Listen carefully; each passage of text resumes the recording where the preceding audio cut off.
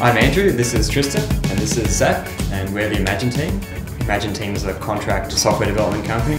We build apps for our clients, and we've done over 60 in the past 2 years.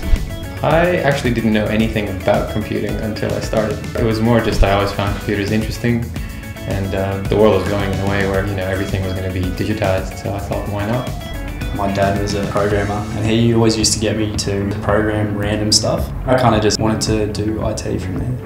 We, I guess, all came from Canberra, so it kind of made natural sense. ANU is really prestigious as well, so you kind of have the benefit of staying home, but as well as kind of going to a university that would get you a job at the end, I suppose.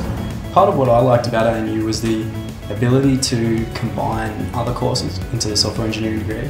I did a lot of engineering, which was certainly quite helpful in terms of project management and sort of a systems approach to things. I'd say the most valuable thing that doing an IT related degree at the ANU has been the people that we've met.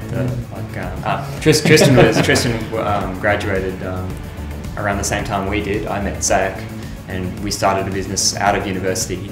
If we'd learned the skills but not gone to the ANU, this business wouldn't be here today. So the most valuable thing is the community. We keep learning this over and over again, but you kind of make your own opportunities. You go and approach the people that you want to work with. The way things are going, pretty much every industry is having some sort of automation involved, some sort of management is happening through IT, and if you understand computing and software development better, it's going to help you in a lot of projects. So I think, yeah, including it in your degree or as a whole degree, but it's definitely something that's worth exploring.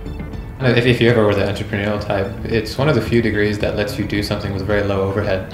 IT, all you need is a laptop. It really means you can work with anyone around the world. You can work anywhere you want. You can work anytime you want. And really anyone can pick it up. It's not really exclusive to anyone. You don't have to have money. You don't have to even really know too much. There's plenty of great resources. So it's just kind of putting your head in and working from there. I also like waking up at 11, which is great. Yeah.